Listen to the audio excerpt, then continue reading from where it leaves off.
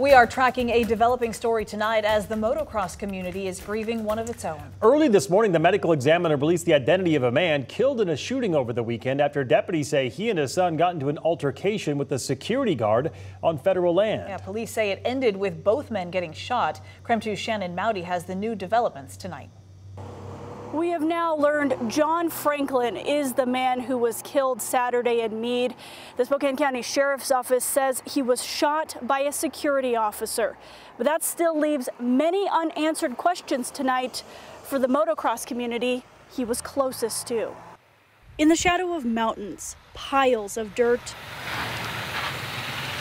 are trucked into an otherwise quiet motocross park in Airway Heights, preparing another ride for Josh Hitchens' family. We're one big family.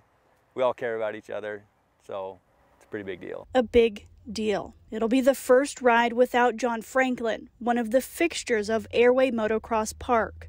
Hitchens says for the 9 years he's run this place, John was here. Riding dirt bikes, that's what we do out here. Franklin and his sons would come out nearly every weekend on the dirt hours before anyone else. Walk the track, check the track out, help water, pick rocks.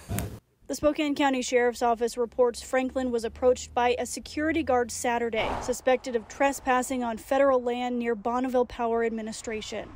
Didn't really know what happened. We just saw a picture of their truck. Everybody recognized it. I actually text John immediately, just saying, you know, there's some crazy stuff going around and hope you guys are okay. You know, not even knowing that, you know, that he was already gone.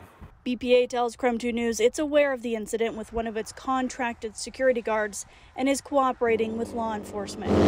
Hitchens and other family friends say Franklin and his teenage son were near BPA to ride dirt bikes. But the MX community really took the place over, and there was never, ever any problems riding there. You know, I've personally been riding out there, ridden right by sheriffs, and they never even pumped the brakes. The sheriff's office reports witnesses saw a physical fight between Franklin, his son, and the security officer before the shooting. The investigation isn't over yet. You know, hopefully through discovery, you know, the full story will come out. Until then, Hitchens is preparing another ride to support his motocross family. We're going to do our best to help support them. The Motocross Park is planning fundraisers, including this Sunday. All the practice fees and any donations from riders will go to the Franklin family. We have also learned from family friends, including Hitchens, tonight Franklin's son, the other man who was shot, is recovering from gunshot wounds to his leg and wrist. Shannon Mowdy, KREM 2 News.